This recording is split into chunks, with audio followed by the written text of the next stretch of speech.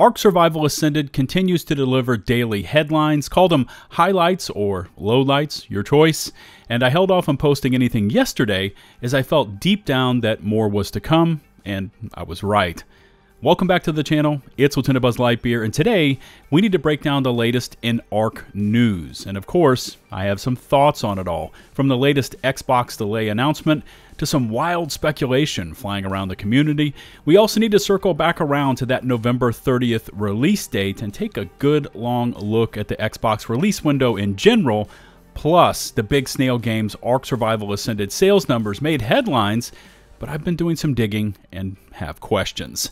Thanks again for all your continued support for my Ark News uploads. In case you haven't done so already, please smash that sub button and ring the notifications bell to receive my latest upload alerts. Likes, comments, shares are greatly appreciated. Chapters are in place for this one, and here we go.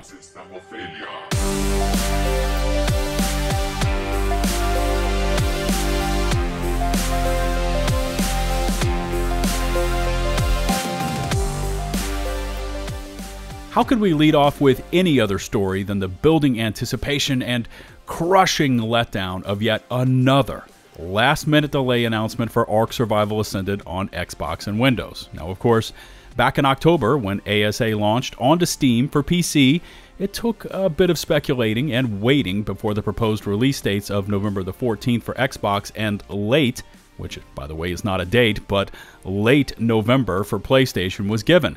The 14th has now come and gone, as there was a last-minute delay from that date, posted in the Ark Discord, citing Xbox certification issues and stating it should release later this week. All throughout yesterday, players were bombarding the Discord server with questions of when, with no answers given, until late yesterday evening with this statement and response from Studio Wildcard. Xbox. Unfortunately, the certification process has yielded some unexpected issues, so we are working with Microsoft to resubmit the build as soon as possible. We're currently targeting Ark Survival Ascended to launch early next week. By the way, bad idea to make that assumption. More on that in a moment. And we hope to share a more precise update by the end of the week. We apologize for the added delay. We're working hard to get it out the door. PlayStation, we are directly iterating with our partners and Sony on the ASA release and are still on track for launch at the end of the month. Again, bad idea to put this in here. We'll update you as we make more meaningful progress and have a precise launch window to share. We know you've been looking forward to ASA, and we're sorry to keep our console survivors waiting. Now, I don't always have time to watch YouTube, but I'm sure you've already heard this announcement read verbatim from the other mainline Ark channels, but it was important for context, and we might as well start off with Studio Wildcard and delays, which are not the exception, but the norm with this group. I'm still trying to figure out how Ark Ascended was so prominently displayed in the Xbox partner preview nearly a month ago, but the latest Ark experience hasn't sniffed a firm launch date yet on Xbox, instead going into early access on Steam to satisfy the Nitrado repayment agreement and to use that platform to test the live version of the game, which continues to be a mixed bag. What so many players and fans of this franchise find dumbfounding is how Wildcard continues to stumble into the same social pitfalls week after week. I mean, at this point, the "don't worry, it will launch next week" promises announcements have done nothing to instill confidence in the Ark player base. Wildcard is clearly struggling mightily with the console certifications on both platforms, and next week, into the month, just a little bit more is not cutting it. If I could give the comms team any bit of advice, it would be to just put out an honest statement, own up to the certification issues, explain in detail what the problems are, and stop with the dates and promises of just a little bit more, because each time they do this and they miss them, it just gets added to the pile of evidence against Wildcard and their ability to meet any sort of deadline. Which brings us to next week, and taking a look at the calendar, there is a very tight window to try to get Ark Ascended launched onto Xbox and Windows because of Thanksgiving. Now, Tuesday and Wednesday are typically shopping and or travel days. Thursday is Thanksgiving here in the US, so no work. Friday is Black Friday, which is a huge early shopping day, and most people, after taking off Thursday, will take off Friday as well. And then you're into the weekend. So either Ark Survival Ascended launches completely on Monday or Tuesday, with a very slim chance on Wednesday, and if it doesn't, expect another delay announcement, ill-advised as it is, to the week after. Bringing us back to that Microsoft Store date of November the 30th, and the question of, was that really just a placeholder? Because if ASA does not launch next week, what was considered wild speculation, no way in hell will it be delayed that far out, will indeed play out as true. And then you could potentially run into a double console launch, assuming PlayStation also makes it in before the end of November. Again, this is Wildcard we're talking about. Could you imagine that train wreck scenario, launching Xbox X and S, Windows, and PlayStation all within days of each other? But with each passing day, each delay announcement, each, hey guys, just a few more days promise statement, that nightmare launch scenario pushes ever closer. There's also been a statement, much like this one I'm about to read, flying around the Ark Discord, and it goes something like this.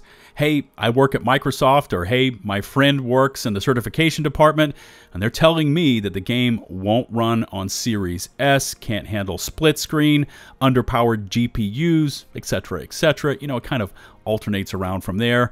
And anyway, they're telling me it won't be ready to launch until early to mid 2024. Which, if you've been paying attention to Larian Studios and their recent public issues with getting Baldur's Gate 3 functioning on Series S, is entirely plausible. Could it be issues with the limitations of the system? Throw into the mix heavy resources required and a badly unoptimized Ark Ascended? Yeah, those are all a big recipe for delays. It could also be one of 1,000 other things as well, which takes us back to those previous statements made by Wildcard that they had taken steps to send pre-certification builds to Xbox, to PlayStation, to preemptively sort out issues in order to avoid delays, which on face value, those efforts clearly did nothing to remedy the certification issues if they were ever sent in the first place. Anyways, that's enough on the recent Xbox delay. Let's switch over to Snail Games because they made some serious headlines earlier this week when they released their Q3 2023 financial results with tons of figures I won't break down for you right now because this is the financial quarter prior to Ark Ascended releasing. And, you know, we expected that Snail lost money, which, by the way, they did, netting a $4.4 million loss. More about this in a moment. Because the attention-grabbing statement, which I saw plastered all over Twitter, was made by Jim Tsai, CEO of Snail Games. Quote, "In a short time, we have witnessed an overwhelming level of engagement from our growing global player base. In the first 24 hours, we sold 336,000 units, greatly surpassing our initial expectations. To date, we have sold more than 600,000 units." And there was also a follow-up edition of Ark Survival Ascended has seen an average DAU of 221,000, and the units sold over the first 5 days of launch exceeded expectations by 1.6 times what Snail believed they would see. And on initial face value, yeah, it sounds like Ark Survival Ascended sold like gangbusters, but something just didn't ring true to me. You know, comparing the concurrent player counts, which for Ark Ascended frequently fall below 50,000 players worldwide, versus those 600,000 plus copies sold, it didn't feel right to me. And of course, this 600,000 headline does not factor in how many players purchased the game on Steam and then refunded out for various reasons. It just focuses in on initial copies sold. And so, I started digging around within the financial statement, and I found some interesting secondary clues, which we will eventually see if my theories were correct when the Q4 financials release in 3 or 4 months' time. But anyways, here they are. So, if Ark Ascended truly sold 600,000 copies, and since the game is regionally priced, let's call it an average of $30 a copy. And I know it went up slightly in price after the intro sales period, but for right now, let's go with $30, and assuming that none of those 600,000 copies refunded out, That equals $18 million in sales. Steam gets 30% off the top. Or if they have a great partnership with the platform, Snail and or Wildcard could get that down to 20%. So we're going to call it $5.4 million down to $3.6 million to Steam, leaving roughly $12.6 to $14.4 million in gross proceeds. Now, I don't want to break down all the necessary costs from there. You've got Epic Store engine licensing fees since it hasn't yet released on that platform, etc., etc. You've got Snail still paying large amounts to previous lenders, which, by the way, show up as $6.75 million on their Q3 results, but still, $12 to $14 million would not be a bad first week of sales. Snail is finally generating large amounts of revenue from Ark. Or is it? And as I said, buried in their latest financials are some pretty large debts that, of course, they didn't lead off their Q3 presentation with. For instance, Snail has a $6 million revolving loan payment that is due in full on December the 31st. They also have a short-term note balance of $2.1 million that they are making payments on, but it's due in full by January 2024. Also in February 2024, Snail has to start making payments on a $1 million convertible note at the rate of 7.5% interest. And stated here in the financials, they actually say if we're unable to extend the revolving loan or renew the debt arrangement, the company may have significantly reduced unrestricted and restricted cash, which could adversely impact our results of operations and ability to invest in the development and acquisition of IP.